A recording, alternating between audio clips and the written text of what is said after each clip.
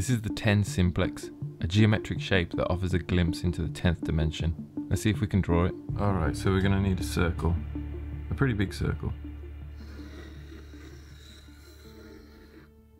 And I got to divide that into 11, which is never easy. Put a mark there. Come over here. Put another mark down there. And then put my compass there on that point. Open it up to this mark here. Then I can go from there and cross the horizontal line, and that distance from here to here should be the size we need to divide the circle into 11. And then I'll go from there to this bit on the right and just work my way around the circle, and it should hopefully be dividing it up evenly. I'll go back to the start and then I'll do it across the bottom as well.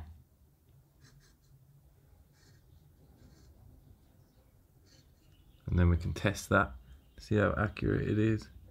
Go from there. Oh yeah, it's not bad, it's not bad, it's pretty close. Pretty close. Alright, so I guess that's the hard bit out the way.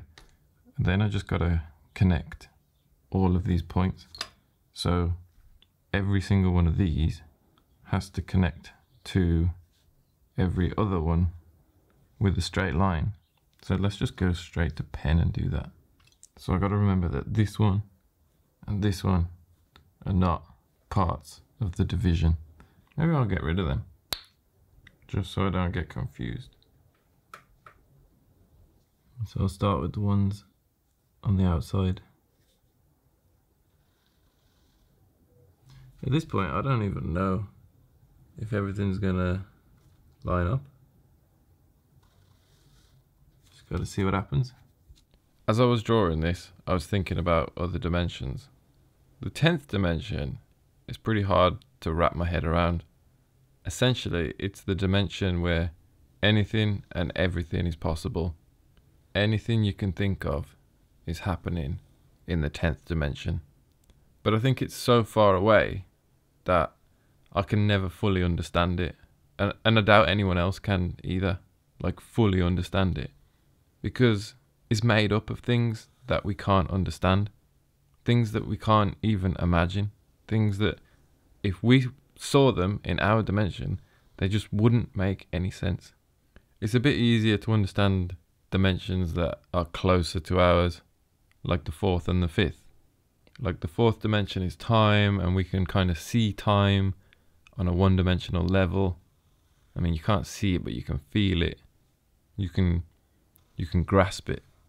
But you know what I was thinking? You know when something freaky happens, like you have a premonition, maybe in a dream.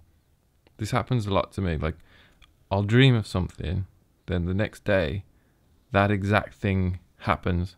Or maybe not exact, but impossibly similar to be a mere coincidence. Or things like deja vu. You know, you just feel like time or history is repeating itself. Or you mention to someone something that happened to you a long time ago, then all of a sudden it happens again. All of these bizarre synchronicities seem like a glitch in the matrix, but what if it's just something happening in a higher dimension and we just don't have the brain power or the understanding to make sense of it? And if that's the case, then there must be a way to control it, or at least just to make sense of it.